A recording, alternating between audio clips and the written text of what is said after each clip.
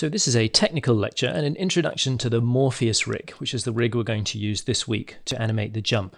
And Morpheus is an excellent rig. He's free. He's by a very talented modeler and rigger called Josh Burton, who's kindly given this rig to the world to animate with, and it's really, really good.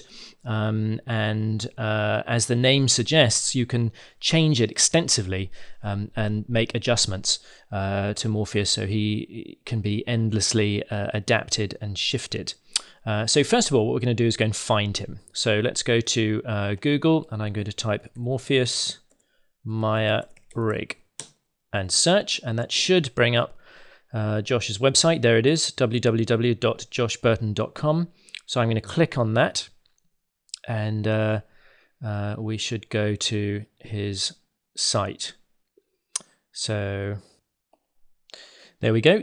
You can see here on the image on his page how shapeable Morpheus is and how many adaptations can be made. So you should go ahead and have a read of this and then download it. And I think you just click on here, this link, and then download it and save it to your desktop. And I suggest putting it in a rigs folder. And here it is on my desktop. I've got it in an assets folder. It's in assets, rigs, biped rigs, Morpheus, and there he is, Morpheus release candidate. So I'm going to go ahead and open that up, which in fact I've already done.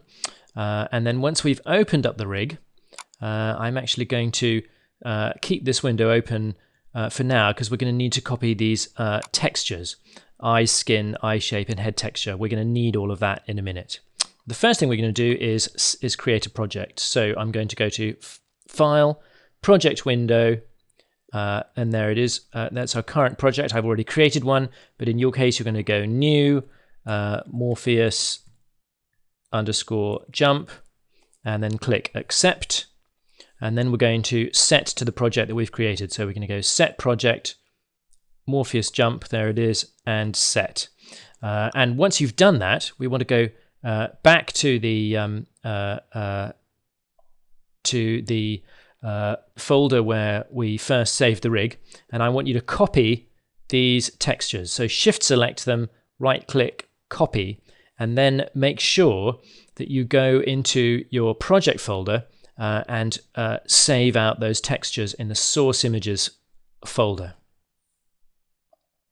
So here's where we want to be. I'm in Documents, Maya, Projects, Morpheus Jump, Source Images. And you can see in the Source Images folder, I've pasted the various textures of Morpheus, because we're going to have to, he comes in with some of his textures, at least in the version I've got, not entirely properly connected. You may have to reconnect some of the textures to his body. I'll show you what happens if we try and render a frame using the and it doesn't matter if it's Maya software or Mental Ray, we're still not going to get those materials showing up. And there's a problem with the skin. It needs to be reconnected. But anyway, the first thing to do whenever you bring a new rig is explore the controls. And we should also go ahead and create a shelf tab. I've actually already created a tab here. I've got it called Morpheus, and I've saved the root and the right foot and the left foot. But just in case you've forgotten how to do shelf tabs, you go to this little pointy down arrow here, and you go click on New Shelf. And then what you want to do is go through the rig and select his controls. There's the right shoulder control. Click on the script editor down there. Select that little bit of script. Middle mouse, drag it into the shelf editor. Save it as a mil, and then click on the little pointy down arrow there and go to shelf editor, and we'll call that right shoulder, or right shoul for short, because you only get 5 characters.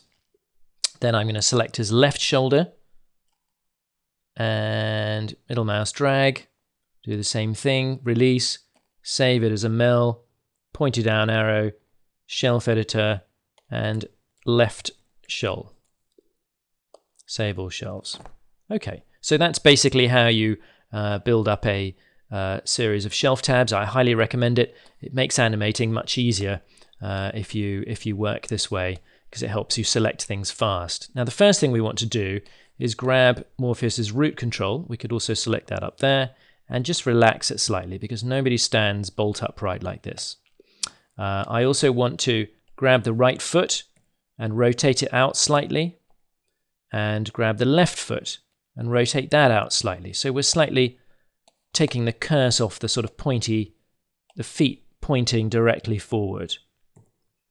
Actually, I've just set a keyframe there, which I probably don't want to do quite yet. I'm just going to Z that out. One thing we should do is set our timeline to frame 1. We never animate at frame 0, always at frame 1 or frame 101.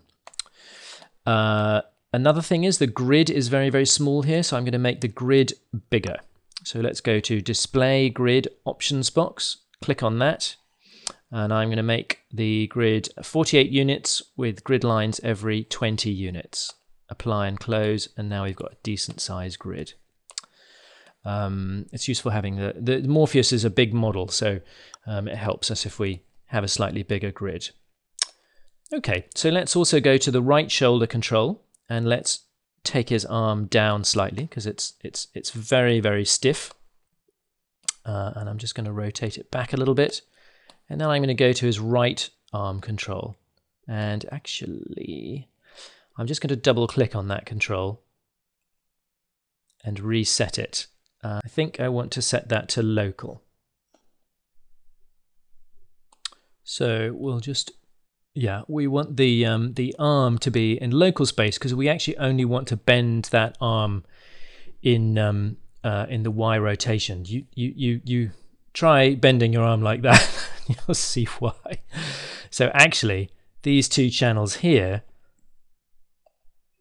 should really be locked off. So we can control select those two channels and then right click lock selected, and that will lock off the X and Z rotations. And so now all you can do is rotate it like that. Now there are sometimes you might want to unlock those values, but for the most part not.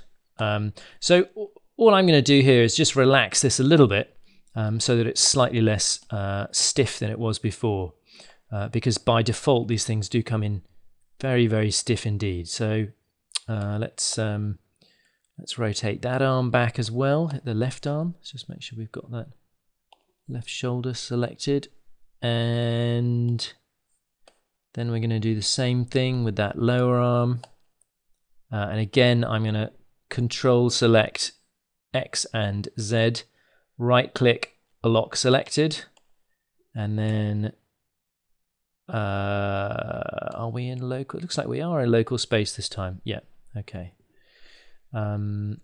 So there we go. Actually that's a bit too much. What we're trying to do is just make him, he just looks like he's a bit standing at attention at a parade ground, and we just want to take that off. Then I'm going to select these hand controls and I'm going to animate the curl. What I'm doing here is middle mouse dragging over the window, having selected the curl in the channel there. So you select that control there, select curl up here, and now middle mouse drag in the window, and I'm relaxing those fingers as well. So Morpheus, and actually let's just relax that too slightly. So his hands are just slightly, so he's starting to look more relaxed basically. Then having done that, let's go ahead and select his head control. Let's tilt his head a little bit forward, maybe even move it a little bit forward, because people actually don't tend to stand completely straight. And we could even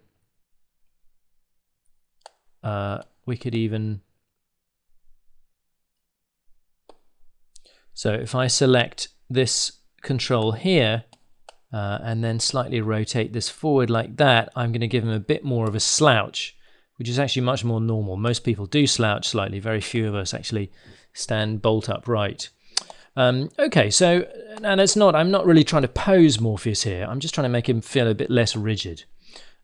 So now that I've done that, I'm going to go ahead and save it. So let's go to File, Save Scene As, and I've already saved a first version there, but go ahead and save that as version 1. And then every time you open up Morpheus again, you will already have him saved.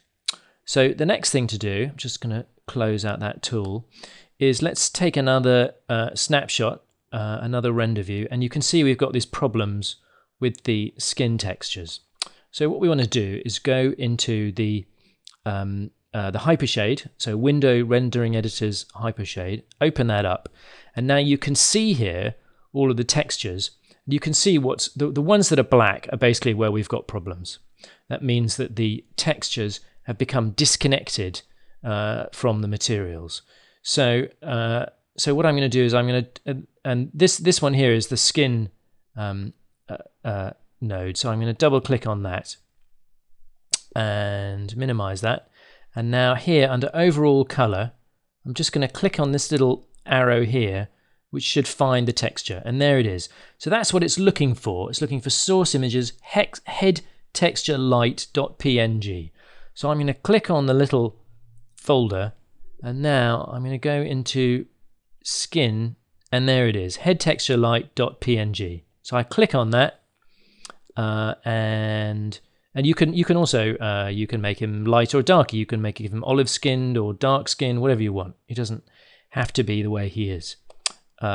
Open, and there we go. Now the texture is coming in. So now if I hit render, we should be rendering skin out now. Good. No eyes, as you can see, so we've got to do something about the eyes. So I'm going to go back into the Hypershade, Window Rendering Editor's Hypershade, and let's go to eyes SG1 Fong. Okay, that's a Fong.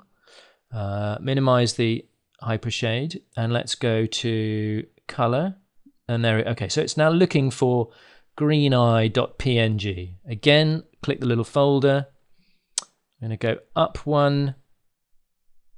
Eyes, whoops, blue eyes, brown eyes. Oh, I didn't want brown eyes. I want green eyes. Okay, hit render. Let's see if we've got eyes. Yes, okay. So now we've got the textures working. Now Morpheus is actually starting to become a usable rig. So I'm going to go ahead and save that again. File, save scene as. Save that as Morpheus Jump version 2. Now that I've done that, let's just the last remaining thing is to go through the rig and start to find all the controls that you're going to use. I should say. In general, with most rigs, you want to use the minimum number of controls you can get away with. I'll just show you a few that you'll need. This is the control that animates his eye direction, very useful control. But you want to animate as few as possible, and whenever you animate on a control, make sure you remember it. So you're gonna animate his head control. You will want that. So we should actually create a little tab for that. Middle mouse drag that, save it as a mel, pointy down arrow, shelf editor, neck, and save. And you will find that if you animate lots of these controls, you will basically lose track as you animate. So I would recommend either use that chest control or this one. Oh, actually, looks like this is an offset. So you're going to want chest actually. Let's middle mouse drag that. Chest is an important one. Pointy down arrow, shelf editor. It says spine, so let's stick to their naming convention. But I'll leave you to explore these. There's a bunch of them. And there are more things on the world control there. If you go to the world control and then to the channel box, there's various things that you can turn on and off. So I'll leave you to go through this. If you change these values from 0 to 1, you'll see it turns on and off various controls. But I'm going to leave you to explore. But basically what you want to do is just have the main controls, the root control, the right foot, the left foot, the shoulders, the lower arm here, also the hand, the head and the chest, and that's probably enough to animate our jump. So go ahead and get Morpheus set up and then watch the jump video tutorial.